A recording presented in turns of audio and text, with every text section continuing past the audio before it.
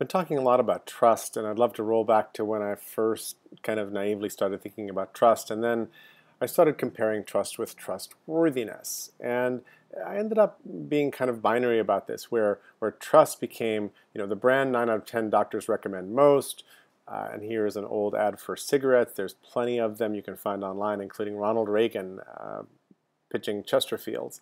And it was like, well, of course they can't be trusted. And it isn't so much that cigarette makers didn't know that it might be harmful. It's just that there's really a lot of lying that goes on in advertising.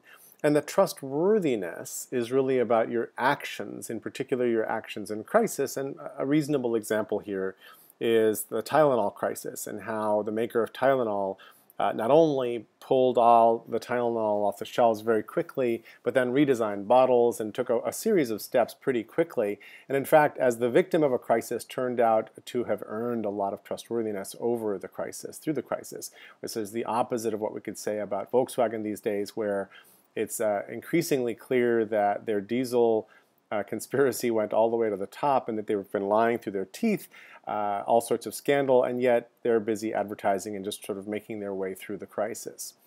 So if being trustworthy is the goal, that means you need to act well over time, because trustworthy is earned through actions. Just saying, hey, trust me, is something you can advertise for. That's interesting. So then I started thinking, well, there's a difference between being trustworthy and untrustworthy, and I'm an optimist. So for me, most people, organizations, governments, whatever, start as trustworthy, and then they fall from grace by screwing something up, by overcharging, by losing my data, by ripping me off, by lying, by screwing the commons, any number of things. And it's perfectly legitimate to be a pessimist and to have everybody start as untrustworthy and maybe earn their way up to being trustworthy. That's totally legit. The thing is that even when you are completely trustworthy, it doesn't really change your relationship. And here I'm talking about companies being perfectly trustworthy. They could be open about everything they do. They could be really using fair trade and a whole series of things. And it doesn't necessarily make them that much different to you. They might be preferable as a vendor, but we really haven't shifted the relationship. So then I started thinking, well, there's a place above this fray which is different, and I call it being a trusted ally.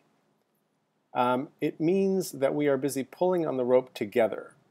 It means that we are on the same side of this. And maybe I can use a metaphor to explain this notion of trusted ally a little bit. If you've got the curtains drawn in front of your organization, there's really no reason to trust you. And you might pull open the curtains, in which case you might become trustworthy, and that would be a great thing. But if you pull me behind the curtain, take me backstage, show me what you have, show me all the tools you have, show me the data you've collected on me, on everybody, maintaining privacy between us, but say, how might we hack your health together?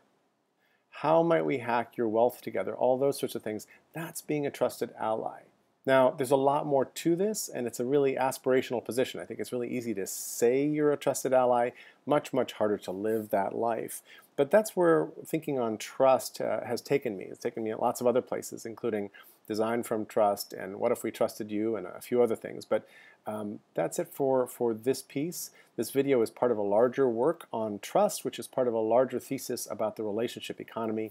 I'm Jerry Michalski, and please subscribe here if you like this, or go to jerrymichalski.com and you will see more things like it. Thanks very much for listening.